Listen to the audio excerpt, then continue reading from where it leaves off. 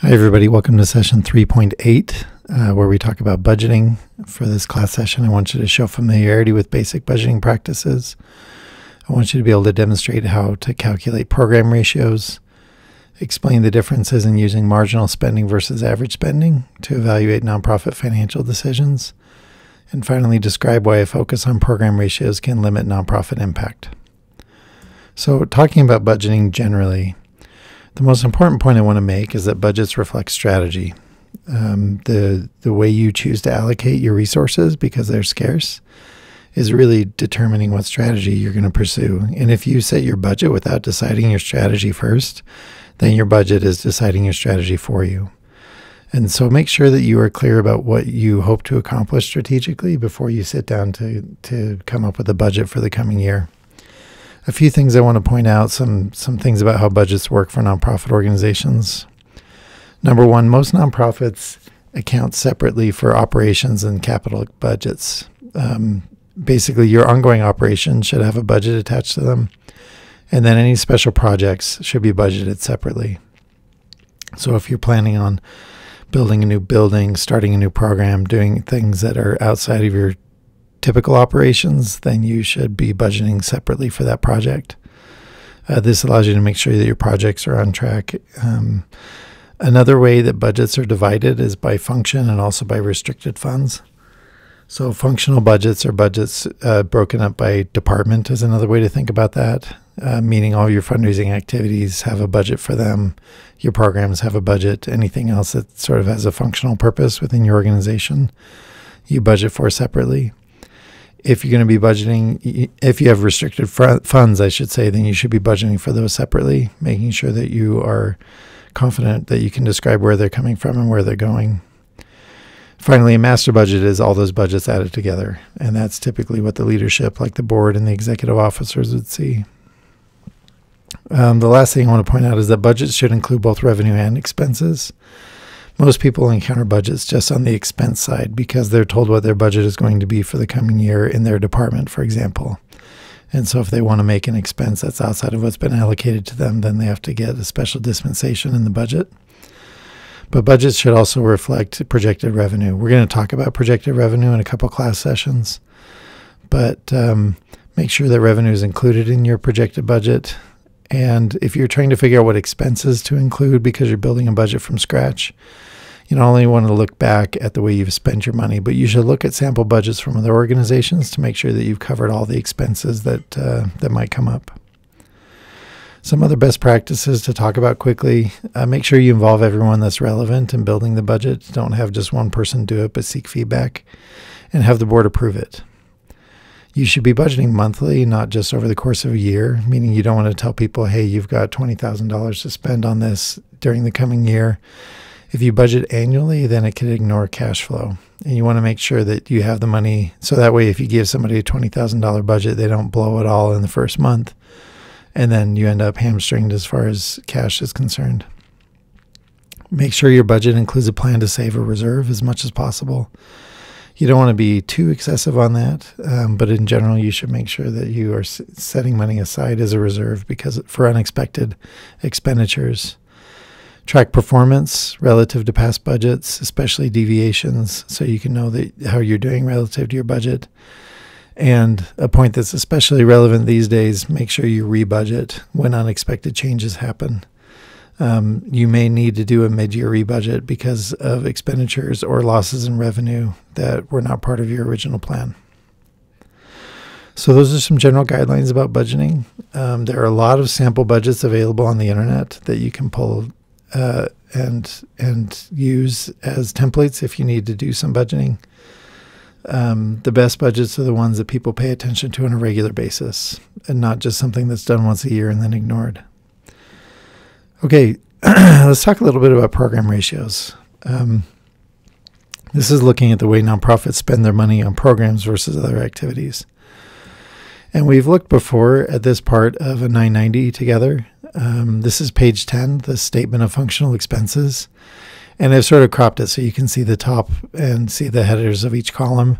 And then I've included what's at the bottom because that's what we're going to be doing our math on. This is the 990, the 2019 $990 for American Red Cross. So we're talking very big numbers here, that their expenditures are in the billions. If you remember what the statement of functional expenses does, is it requires the nonprofit to separate out their expenditures into 3 different categories of activity, and those are columns B, C, and D. B is any of their expenditures that go into their programs. C is their overhead or their management general expenses, administrative expenses, and then D is fundraising. And so the way we're going to use these numbers to calculate the program ratio. And the way we do it is we're going to be dividing total program expenses by overall total expenses. Or in other words, we're going to be taking line 25B and dividing it by line 25A. And these are big numbers, but when you do them in a calculator, you get 90.4%, which is the program ratio that the Red Cross had for last year. Now, this program ratio is accurate insofar as the Red Cross has reported it properly. That's going to be true for every nonprofit. There are a lot of judgment calls that happen in this statement of functional expenses, and the Red Cross has actually been taken to task over this before. But even if we saw deviations in sort of what belonged where, as far as the statement of functional expenses is concerned, we'd probably be pretty close still to this program ratio. It's very common for larger nonprofits to have better program ratios than smaller ones. Smaller nonprofits still need certain administrative expenses, but because they're small, those expenses become less efficient across multiple programs. And so it's pretty common for a large nonprofit to have a very efficient program ratio like this. Now we're going to take this program ratio idea and we're going to stretch it a little further by applying the concept of marginal spending. What a program ratio tells us is just average spending. And so by that I mean you might have a charity that spends $120,000 a year on administrative costs, $480,000 a year on program costs. That gives us an 80% program ratio. And that's useful information on its own. But what's more interesting is when we see what they do with new money. And so let's pretend that the charity receives a new gift of $200,000. Well, it has a lot of different ways it could allocate that money. The one that is common is this one, where it's allocated on a per rata basis across admin and programs, such that they still maintain their 80% program ratio. Now, the truth of it is, and like I was just saying about the Red Cross, larger nonprofits typically have more efficient program ratios. It's rarely true that an increase in program costs requires an equivalent increase in administrative costs. If you're undertaking a new program, it's usually not the case that an equivalent increase in administrative costs needs to occur to fund that program. It's often true that program costs require some increase in administrative costs, but not quite as dramatic. Well, there's a fascinating paper that it didn't make you guys read, but I really enjoyed, which looks at the way nonprofits tend to spend their new money.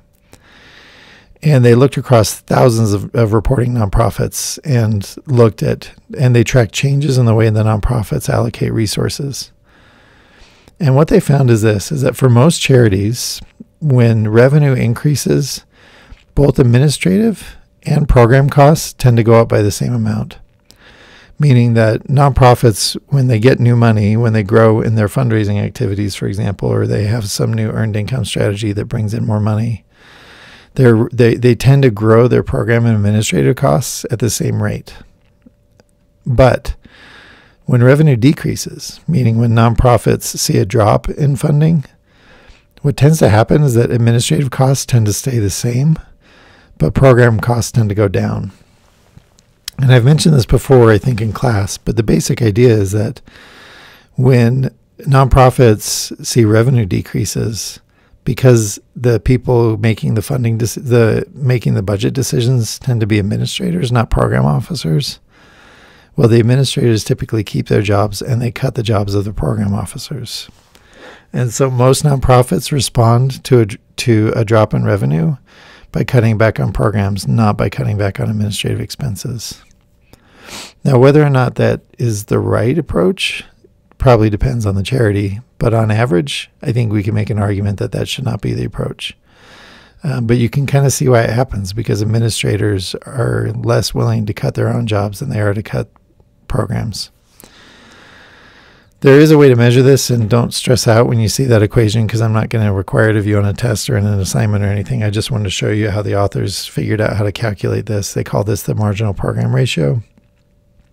And fundamentally, the equation is the difference between actual spending and the amount that maintains the ratio versus the change in spending that in excess of the amount that maintains the program ratio.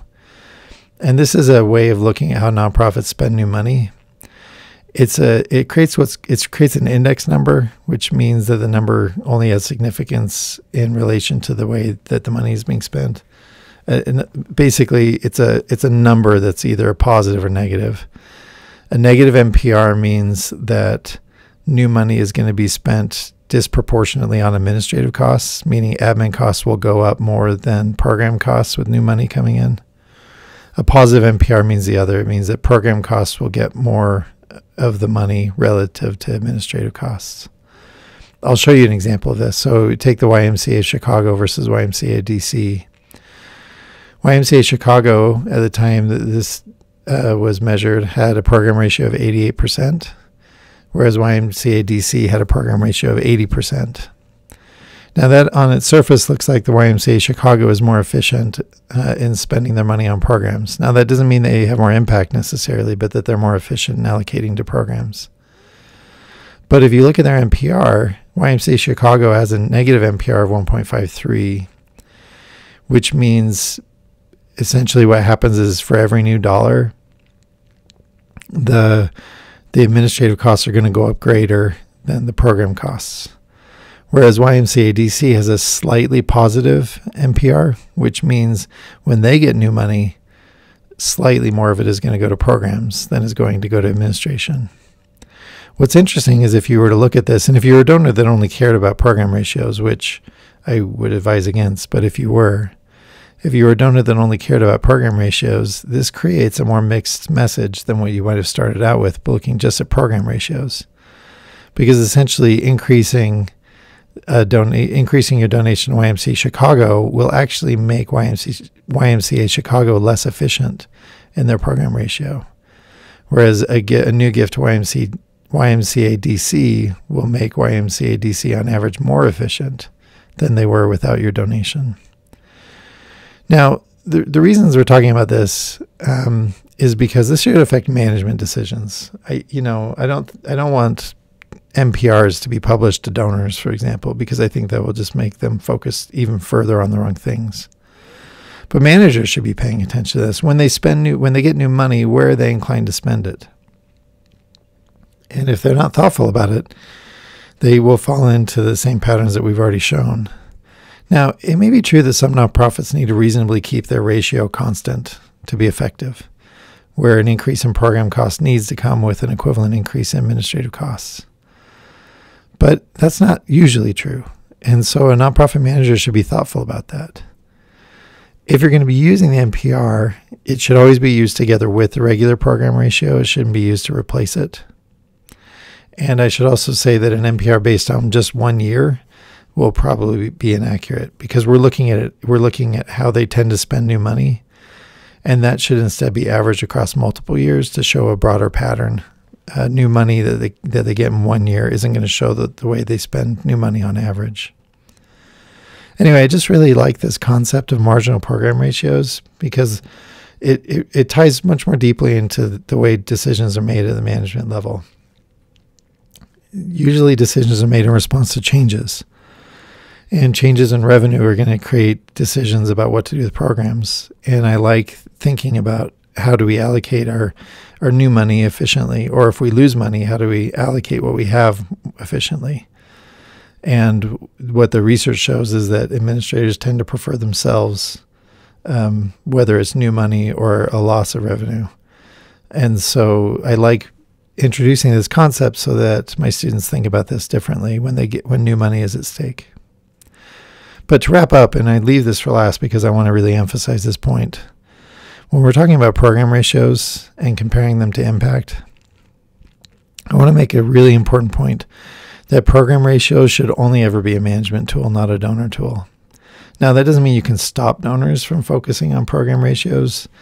It sort of is like a level of sophistication that makes donors dangerous more than anything else. They think that they understand nonprofits well when they look at program ratios, but they're doing it with not enough information. And so a lot of nonprofits have pushed back against the trend of donors to use program ratios when they're making donation decisions. And and as a result, managers just want to throw out the program ratio concept altogether. But the reality is that managers should be using program ratios all the time, because managers can use these to help them make budget decisions, and those budget decisions should always be prioritizing impact. But if you're thinking to yourself, okay, should we be spending more on administrative right now to increase our impact, or should we be spending more on programs to increase our impact? That's the right way to think about it, and that's where a program ratio helps you understand better what you might need to do. But again, to emphasize, you shouldn't be doing it so you sort of look pretty, and that's why you guys read that article about the starvation cycle. Because nonprofits that focus on a good appearance may be starving themselves in ways that are critical to their health. And so a healthy program ratio, for example, would not be in the high 90s, because that means they probably are underserving their administrative expenses, which means that really important things are not happening within the nonprofit. And that would be an example of where prioritizing administrative expenses actually increases impact. And another reason to have strong impact and to focus on impact in your decisions is that if you have a robust impact and you can show that through measurement, then you're going to have better stories to tell donors than just a program ratio. A program ratio doesn't actually communicate impact. It's at best a proxy and a bad one, generally speaking. A lot of nonprofits can have very efficient program ratios and have very poor impact. But if you have good impact stories, and then your program ratio doesn't look pretty, it doesn't matter, because you can tell people about the impact that you're actually having, and then donors are much more willing to trust you. Because again, fundamentally, donors just want the world to be a better place. And they may find their way through their donations clumsily to get there. But the nonprofits that do a good job of measuring impact and communicating that to donors are the ones who make it easiest for donors to get what donors want, which is a better world. And so as a nonprofit, you should be focusing on impact. And if you do, then you have really good stories to tell donors, and they'll worry less about your program ratio. So anyway, that's session 3.8, and I look forward to seeing you all. Take care.